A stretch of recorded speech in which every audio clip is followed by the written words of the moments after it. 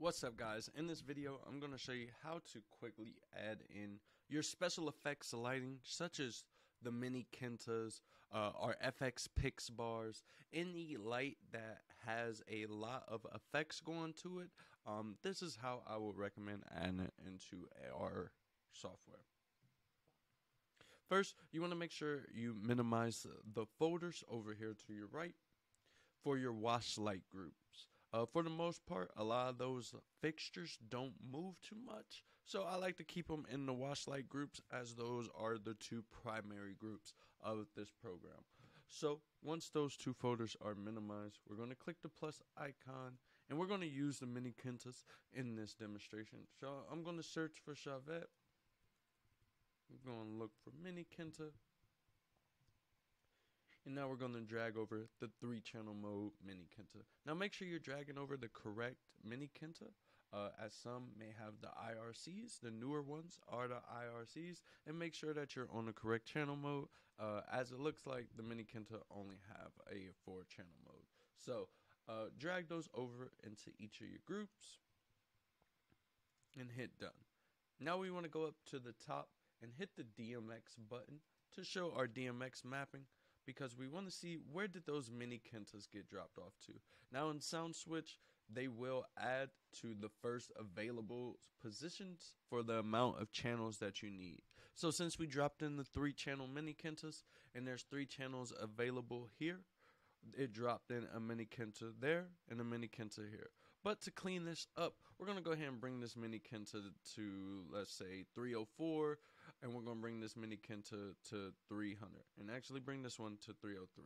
Now, since our Mini Kintas are added into our software, we want to then go over and assign them to a group. Now, these groups are your intensity groups that allows you to adjust the brightness on the fly through the control one. So as usual, I like to put all my wash lights or any similar lights into group 1. So we're going to make sure those are assigned to group 1, and make sure our second Kinta, which is in the blue group, is set to our secondary wash. So once that's set to our secondary wash, we are done assigning the DMX address and adding the fixture to our software programming. But to add on to the fixture, we need to then mess with the attribute cues, as we do have here with the movers. To get your lights working with just the attribute cues that we have in here, so you don't have to do any custom programming, you can literally go in and just double click on each of our attribute cues, and it will allow you to then map any of your new fixtures to that attribute cue. So we're going to do that with the Mini Kinta. We're going to click here on both of those Mini Kintas, and we're just going to adjust the motor rotation.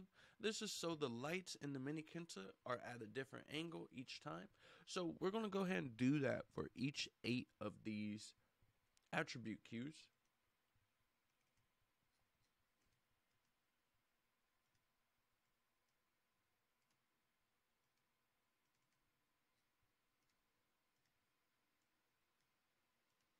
Now once we finish adjusting all 8 of those attribute cues, once we click the A in the bottom right, click on any of the auto loops down here and click play, you should then see your Mini Kintas reacting to the lights and your other special effects lights that you added, reacting to the lights and changing attributes as the light show goes on.